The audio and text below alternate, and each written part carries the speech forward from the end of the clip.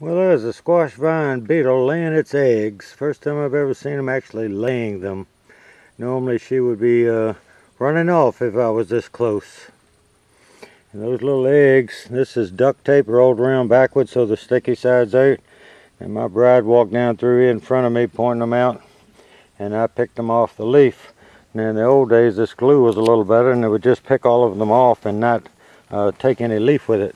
But see those right there and those right there? I would just touch that with that duct tape and they'll stick to this. And once you get all of them, you just fold it over and they can't get out. There's another one on that leaf laying eggs. Now, I've never seen one lay eggs. But see, every one of those will be a nymph. They'll hide under the leaves and eat and damage your plant. There's some more right there.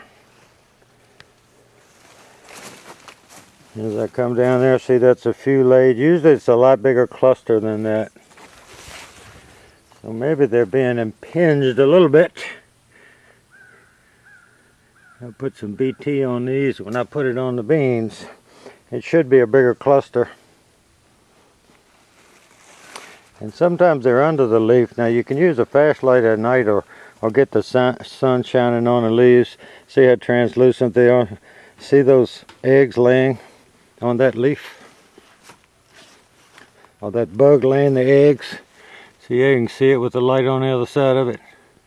We can come here at night and hold the flashlight underneath them and see where they are. You can spray them because the nymphs, after they hatch out, they hide under the leaves. And they usually like to hide down in the bottom, but they will hide under the leaves until they get hard shelled. And see, there's some more. They're very small egg clusters. It's not going to take a lot to pick those off. And I'd show you how I did it on camera, but it's hard to do without a tripod. Same leaf with that where the eggs were, and see how they're stuck to the duct tape. I'll switch the camera to my left hand because I am right-handed. And here's some more. You can see where they were. It did take a little piece of the leaf, and that's all the eggs. And there's another one laying eggs. You can see the eggs? Sun shining out here. Let me turn around.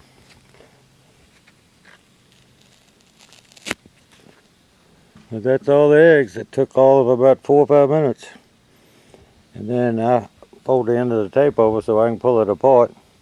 Or you can just fold it over and put more tape over it, and when you throw it in the trash can, there's no way they can get out.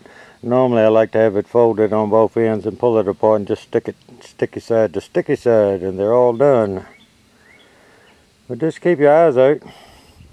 I mean, I've been gardening a long time. It's the first time I've seen them laying the eggs, and I've seen 3 laying the eggs just in this row of squash.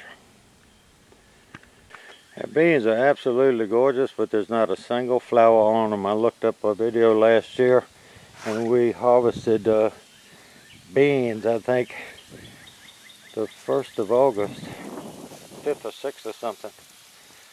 And we planted these actually about the same time, and I don't see a single flower. Hopefully they'll be coming. Well, here's my squash bugs encapsulated in duct tape. And I'm down here watering. It's Wednesday, and we'll be back Friday night, so I had to water, and I picked a few squash, a few more tomatoes. I haven't picked the sweet millions yet, and I picked some cukes. And if you ever have your cucumbers do that and it's not late in the season, that's a sign that they didn't get enough water at the right time when they were growing. Because see, the others are full size,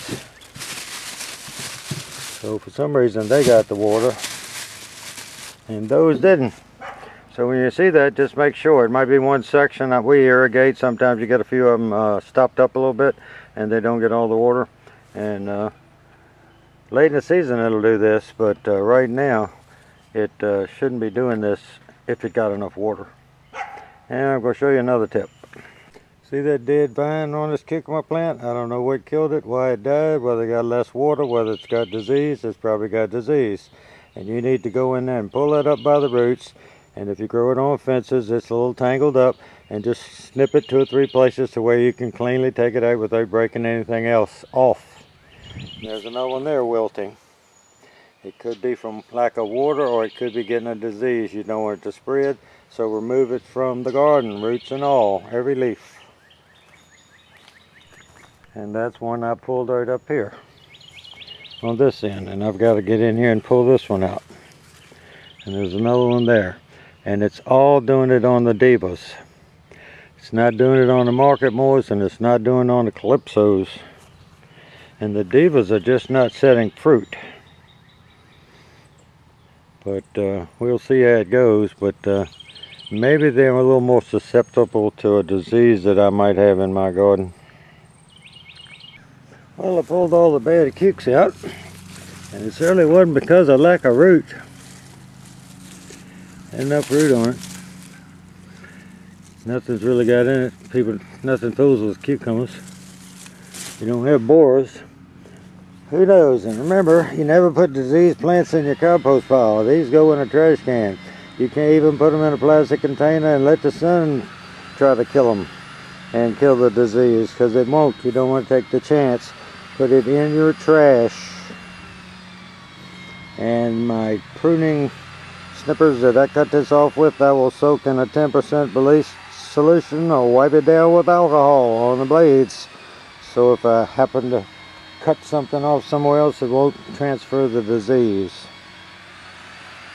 Well, last Monday the wind was so bad it knocked all this squash down. You can see how it's recovered. And my corn was knocked down pretty good, and most of it's righted itself. There's a couple in there we might have to give a little help. I pulled that one up and pulled some soil to it. The rest of them have righted on their own. Generally they'll do it, because you know in a big cornfield they'll generally right it. And I've seen them grow to where they come out of the ground on an angle, crooked. Well, my beans are going to make some beans. It's just behind. Now we're in this cool down period again for several days. I mean, I'm not sweating at all out here today. It's just comfortable. But these like them hot. And that's probably why we had a slowdown before. And see, we're getting the flowers pods. I just haven't seen any open yet. Just got to get back to hot again.